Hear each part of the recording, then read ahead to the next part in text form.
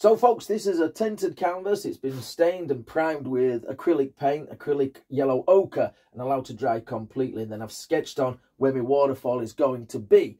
I want a little bit of a light source up here. So now this is all dry. I've just taken a little bit of blue paint and white and a touch of red and a touch of burnt umber. And I'm just going to put this in to where I want the light source, just up there. Okay, I've got a photograph.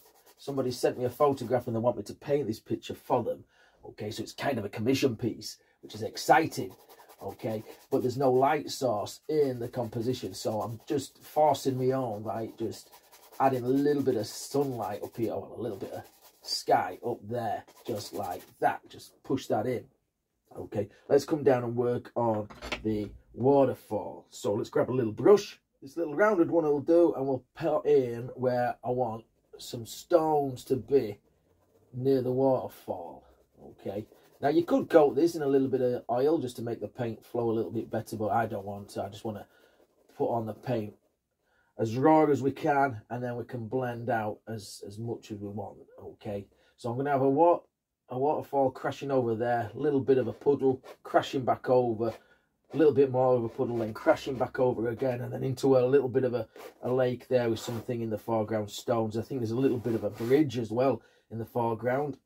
Okay, this is a commission piece. Somebody sent me a photograph and they asked me if I could paint it, which I'd be honoured to do, so I'm doing it. Okay, so why have I stained the canvas with a little bit of yellow ochre? I think the yellow ochre, acrylic yellow ochre, will work very, very well in this composition. We're going to have lots and lots of greens out there, and if a little bit of this shows through, that's perfectly fine. Okay, so all I'm doing is just scrubbing in where some of the stones will be in the waterfall. Now, if you don't get it perfect, that's fine. I always say this when I'm doing a painting for somebody. If it's not just like the photograph, don't worry about it, because that's just my style of painting. Sometimes I add a lot more than what's actually there when I'm doing the painting, like I'll put a tree in or I'll move something out of the way. We can use that sort of artisticness, can't we? That artistic license. Okay, and we've got to do, haven't we, Os? We might as well just be looking at a photograph. Okay, so there's going to be some stones there. This is just a dark grey colour made, again, same as the sky, but just with a little bit of black and a little bit more umber thrown in there. So the colours will continue throughout the composition. And if you put it on thin enough, the paint thin enough, not thin paint, just a thin layer of paint, then you're going to get a nice layering effect when we come to put the next layer on, the next layer of wet paint on. Okay, so we'll just carry on doing this. And there'll be a bit more of a major waterfall just here, so some stones there as well. Just push them in. There, like that. Now, dare I put something down here already, or do I wait? Do I wait while the water's in? Whew, I don't know. They're in now, so, and then we're going to have a bank there of something. Okay, just a little bit of a sandbar. And of course, we want some of that colour down at the water's edge. Right, with all the rocks in place, okay, and I'm just blending them out. There's going to be lots of trees and greenery up here. I'm just blending them out so some of the leaves can cover some of those rocks, and of course we'll highlight and shadow them as we go along. I'm just trying to move most of that paint off there, so we're not going to get big thick globules of paint. Okay, and I've tried to cover a little bit of the waterfall itself as well. Just wipe off any excess on the brush. Okay, might give us a good effect. Okay, take a lint-free tissue. Okay, just take a lint-free tissue, and I'm just going to dab on, and I'm just going to try and get most of the moisture, the oil, out of the oil paint. Okay, doesn't matter if we go over a sketch or anything like that. Just take it off, and we're going to come back up here and put some foliage on. Do I work on this first and then put the foliage on, or do I get a lot of the foliage on? Let me think about that one. So let's work on the waterfall with a bit of blue and white on an old fan brush. I'm just going to put in a fast flowing piece of water there just before I start with any of this rock work. Okay, blue and white just on there, and don't worry about it not looking too clean or anything like that. This is fast flowing water and it's coming in one direction, straight over. So put your thumb, or so your little finger on the canvas, and that can be the center of this radius. Okay, there, like that, so it comes over. The more you tap and play with this, the more bluer it will get. Okay, so there we go, like that. Okay, with this first waterfall in place, I'm just going to rework some of this rock work there just to set it back. So I want a little bit of a jaggedy thing coming out there, like so. Okay, and then now we can take the palette knife and get a little bit of his highlight colour, which is just a little light grey, as we don't want too much highlight because these are being deep in shadow up here. Okay, I'll just put a little bit of knife work up there to stop the canvas from vibrating. Okay, maybe a little bit on the other side, just there.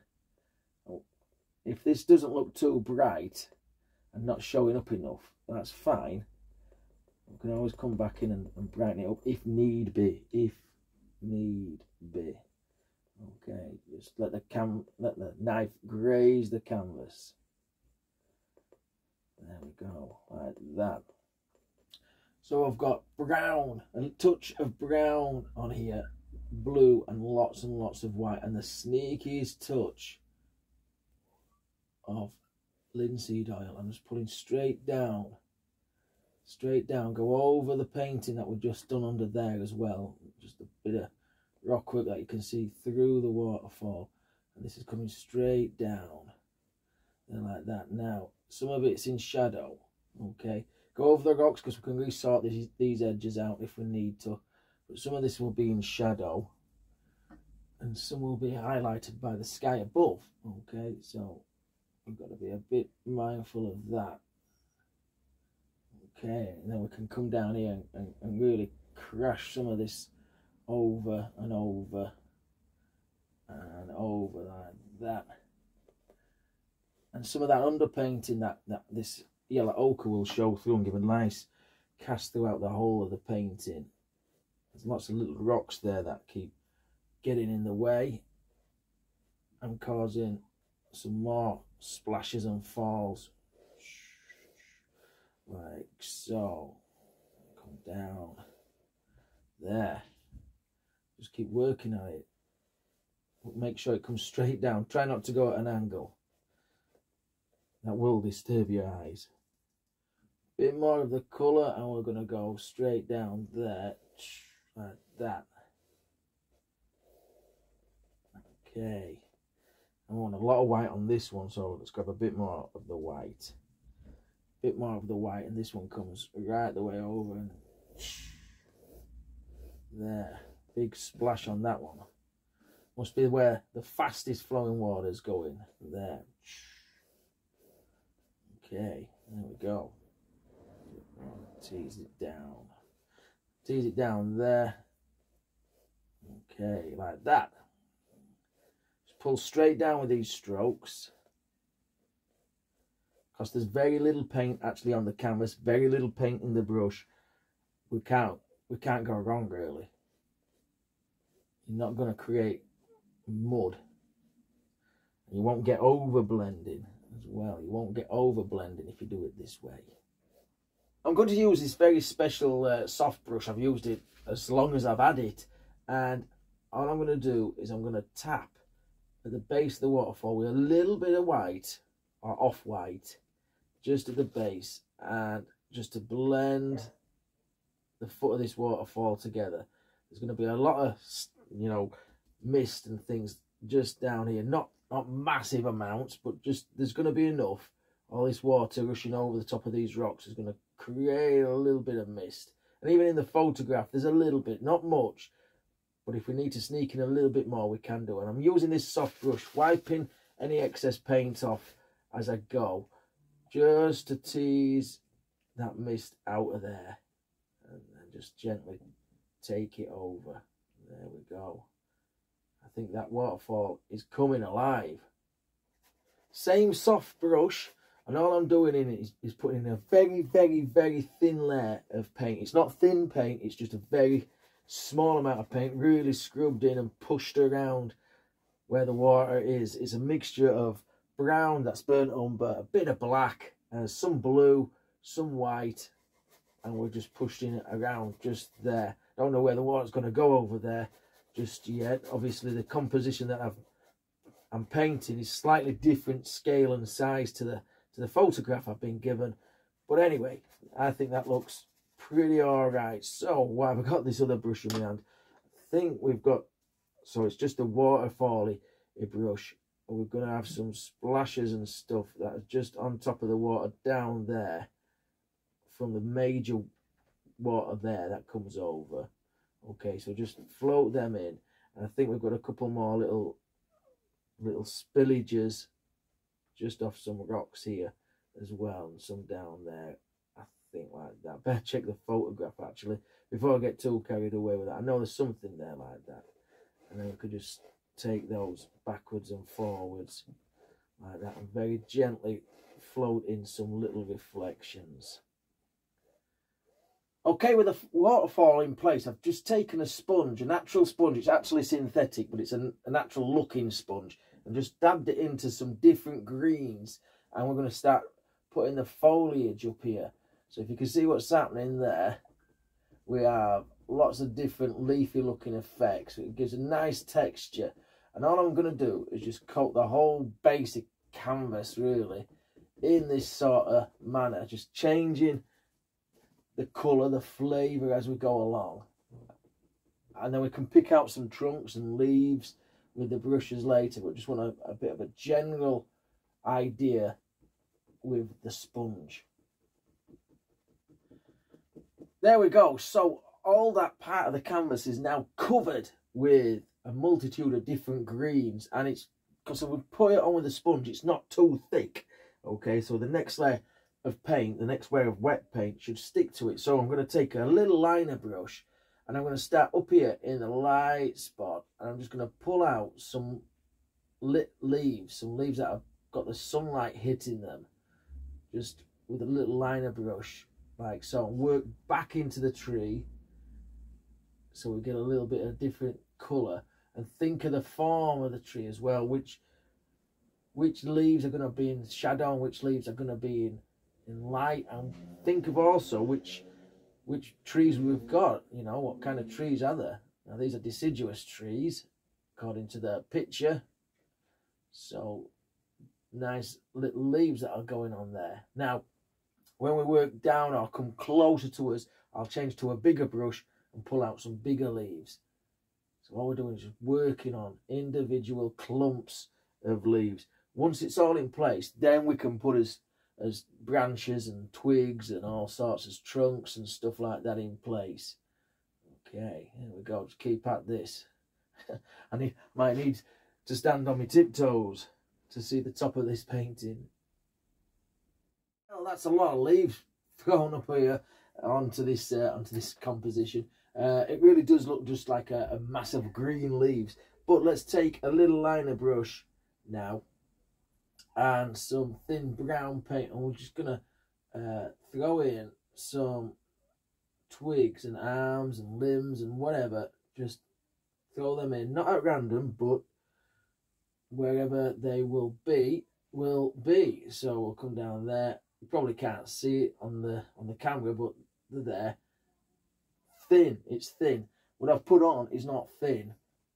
I just put globs on. So we'll cut through some of this with some twigs, and I put a trunk in there or two, and I come back in once I've thrown all these in, all these twigs and sticks and wherever, and I'll put some highlight sides onto them as well if need be. I've just painted a few rocks down here in the water, and I'm just going to put a little bit of this grey greeny colour down. I think this is where like a shoreline would be. There's like a little wall that runs right across there, so we don't have to worry about where the shore meets the where the water meets the land. But we're going to put this colour down first, and then we can blend in some of the lighter colours and some of the darker colours. Okay, let's just try and blend these two together. This is wet and this is wet, though there's very little paint on the canvas. And now there's very little paint on the brush, but we're just going to push these two together so we get like a nice blender reaction of the deeper, darker water. And the water's brown, if memory serves me right, and I've got a funny feeling where I know where this is, somewhere in Yorkshire. Okay, the rain runs through the forest or the hills and everything, and it picks up all the colours from the leaves, the leaf litter that's on the ground, and it becomes like a tea, you know, like when you mash your tea, it becomes like that kind of colour, and it's that sort of effect that you get in the water. So it's like a oak leaf sort of tea, you know. We've got a couple more stones just out here, so let's put another stone in there, and I'll show you how I made those in those stones there. So we'll just put that there like that. That's just a little bit more yellow ochre and a touch of black just thrown into that colour. Just shape some stones off the brush. It's pretty worn out now, but it's good for stony work. Okay, and then just try and move and get rid of a lot of the paint. Okay, bit of burnt umber and black. We'll just tease that into the underside. Just push that in. Deep shadows of this stonework. Just push that in and let the two colours merge together. There, it goes off there. Might have something else there. We'll have to work on that in a bit. Wipe off any excess, and then what we can do is just like a pencil, just draw, you know, and blend at the same time that shadow work down there. Now, if you want it a little bit stronger, put a little bit more colour on, and don't blend as heavy. Okay, just blend those colours together there. Wipe off any excess, and then just go into some stony looking colour, and then just start to pick out some first highlights. If you grab it'd help if I grabbed a bit of paint. Pick out your first highlights, and then highlight these rocks. Think of a rock shape of a waterfall crashing over this. When this is in flood, these stones are going to get absolutely hammered, so they'll be weathered and eroded away. And we'll go down there like so. Maybe a bit more colour on this one, this big one there, like that. Blend the colours together, but leave a nice edge. There we go. Backwards and forwards, teasing the colours together. Like so.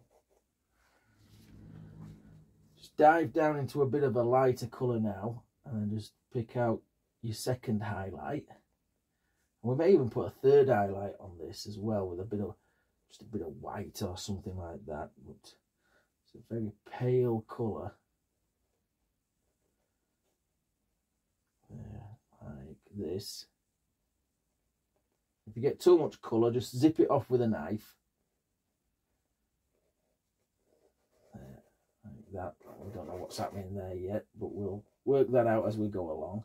To make some realistic ripples down in the water, just take a clean brush dipped into your thinners, wipe off all the excess thinner, and then just take nice little straight strokes, and that should remove some of the paint and let the under canvas show through, you know, the ochres and stuff that this colour. Okay, so nice straight lines. Okay, it'll be very gentle. Don't plow it on and don't overdo it. You can see I've already done a few. Okay, and if you get one that's a bit too wobbly, you know, you could always just blend it back in and start again. There we go. And give a bit of movement to the water. Only subtle, but we'll know it's there. It's like a footpath or a wall that goes just about there on the picture.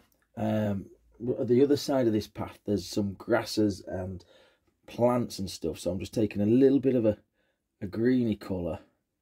I'm going to pull out some foliage That's in front of the rocks and in front of the water, but behind the wall. So then we can paint the wall on top of it. Okay, vary the colours. And we'll add some leaves and stuff as we go along. That's a bit darker, that's okay. I like the contrast there. So just thin this out with a little bit of oil. Not thinner, just oil. There we go. I'll just put some on there. And I think it goes all the way across a bit here. And it'll push your rocks back as well. Hide the rocks behind all this foliage. I've got a little light grey colour, which is going to be the top of this wall. So I'm just going to push that in. I can still basically see my pencil marks that are just down there. Again, I'm going to put very little paint down. So use a stiff brush if you can. Comes all the way across. There. Just go across it and wipe off any paint that is in its way. This is the top of the bricks. Okay, so it'll naturally look darker there than it will there. It's picked up some of that colour. Push it in, push it in, push it in. Okay, then we can work on that with probably work on that with a palette knife. Now I'm going to go to a bit of a darker colour, so it's got a little bit of brown and black in there, and it'll come there, down there like so. These are going to be bricks, old stones, probably made out of sandstone or something like that, but we'll have like mosses and grasses and all sorts growing on them. Really push it in. And because there's no oil on there, we can put a thinner layer of paint on. A thin layer of paint, not thinned out paint, a thin layer of paint, and we can blend a little bit easier. And will not make mud or mush or sludge or colours that we don't want. We've got more control of the paint. And that's what we've done throughout the whole composition. More control of the paint. You can see I've just scraped in some of the bricks of this little tiny wall with the tip of this this palette trowel, this palette knife. And I'm just going to take a little tiny bit of a pale stony colour and just gently go across the top. Get your perspective right. Just across the top. We'll separate the stones as we go. There's a little bit of light on these stones here, so we just have to just gently put the side on and just pull to one side. There. I love this palette knife. I love it. I love it. I love it. Okay, and then across there, maybe a little, picked a bit of dark colour up there. It's all right, that's where the stone is. Okay, maybe grab a little bit more of the light colour. We can layer all kinds of stuff up here. Like this. Then, of course, when we get down there, we'll just pull some darker colours down. Okay, I think we're ready to paint some of this dirt down here. So I'm just going to take an old flat brush and just push in some dark brown colour. Okay, it's just a mixture of all the dark colours really on the palette. Anything that we've got going, black, brown. I think there's a bit of yellow ochre in there as well. And the bristles on this brush are absolutely worn away, but it's very good for scrubbing in and pushing about the colour, the paint. Now where the path is, where the dirt hits the wall, we can keep a straight line there, you see, like that, and it comes down. It must go down to like either, I don't know, maybe the bridge or something like that. Maybe this is, I don't know. I'll have to see more of the landscape. I have a rough idea where this is, but I'm not 100% sure. But anyway, we'll just push this in, and then we'll hit it with a lint-free cloth just to take off any excess paint and oil, and then we can highlight it with some little stones and dirt and gravel and all that lot. And of course, if some of the underpainting shows through, that's a Brucey bonus, yeah. Right, let's just hit that with a towel.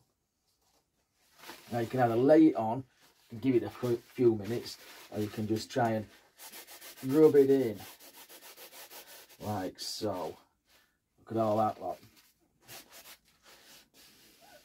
And just rub away. The stain is still on the canvas. The paint is still on the canvas. It's a thin layer of paint, not thin paint, if that makes sense. Down there like that. Okay, you can even carve out where your highlights are going to be. Okay, I naturally left it thicker where it meets the wall because that'll give us an instant shadow. Okay, look at that. That's no good. Throw that in the bin. Right, so let's get a different brush. Okay, you can even use a palette knife, but I'm just going to get this brush. Again, worn out, worn away. Keep your worn out brushes because they do wonders for you. Now, I think we've got some twigs that come off there. And we've got some twigs that come off here. But this is what we'll put in. Some grey, stony stuff. Just throw them in. Like so. Just like you're painting. Maybe a big stone or something like that. It's roughly the same colour as the stones as well. Tie it all in. Tie all the colours together. There we go. Just push that in. Push it about. Go with the shape of the path. Okay, you don't want to go up and down. Or else it'll look like a fence. And we don't want a fence just yet. We've got a little wall, haven't we? If you recognise this place, please let me know down in the comments. It's definitely somewhere up in Yorkshire. I recognise that. But I think we've got a finished painting. Well, I'm really happy at that. If you like this painting, give it a big old thumbs up. If you try this one, please share it with us. Subscribe if you've not done so already. And until next time, take care of yourself. Stay safe. I'll see you later. Happy days.